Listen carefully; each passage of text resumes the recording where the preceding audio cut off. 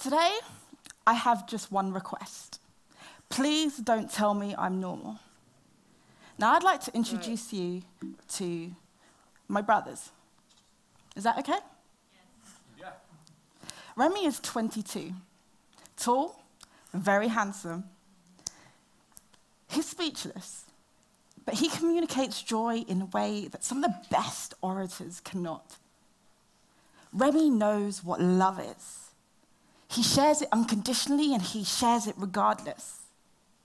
He's not greedy. He doesn't see skin color. He doesn't care about religious differences. And get this, he has never told a lie. When he sings songs from our childhood, attempting words that not even I could remember, he reminds me of one thing: how little we know about the mind and how wonderful the unknown must be. Samuel is 16. He's tall, he's very handsome. He has the most impeccable memory. He has a selective one, though. He doesn't remember if he stole my chocolate bar, but he remembers the year of release for every song on my iPod, conversations we had when he was 4, weighing on my arm on the first ever episode of Teletubbies, and Lady Gaga's birthday. Don't they sound incredible? But most people don't agree. And in fact, because their minds don't fit into society's version of normal, they're often bypassed and misunderstood. But what lifted my heart and strengthened my soul was that even though this was the case, although they were not seen as ordinary, this could only mean one thing: that they were extraordinary, autistic, and extraordinary. Now, for you who may be less familiar with the term autism, it's a complex brain disorder that affects social communication, learning, and sometimes physical skills. And it manifests in each individual differently, hence why Remy is so different from Sam.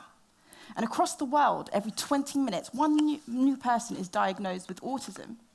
And although it's one of the fastest growing developmental disorders in the world, there is no known cause or cure. And I cannot remember the first moment I encountered autism, but I cannot recall a day without it. I was just 3 years old when my brother came along, and I was so excited that I had a new being in my life.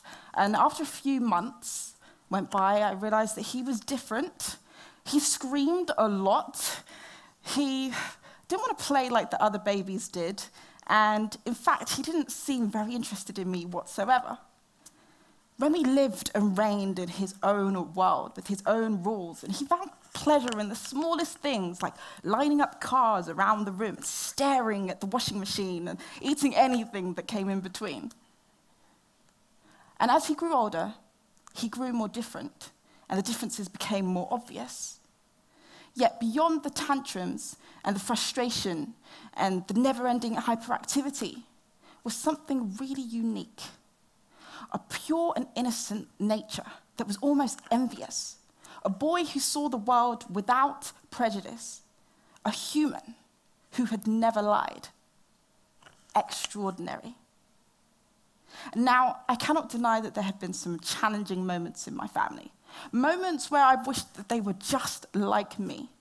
But I cast my mind back to the things that they've taught me about individuality and communication and love. And I realized that these are things that I wouldn't want to change with normality. Normality overlooks the beauty that differences give us. And the fact that we are different doesn't mean that one of us is wrong.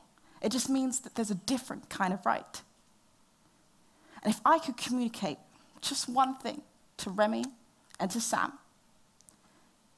and to you, it would be that you don't have to be normal. You can be extraordinary. And I share this with you today because, autistic or not, the differences that we have, we've got a gift. Everyone's got a gift inside of us. And these differences are there to be celebrated and encouraged. And in all honesty, the pursuit of normality is the ultimate sacrifice of potential. the chance for greatness, for progress, and for change dies the moment we try to be like someone else. So I have this one request. Please, don't tell me I'm normal. Thank you.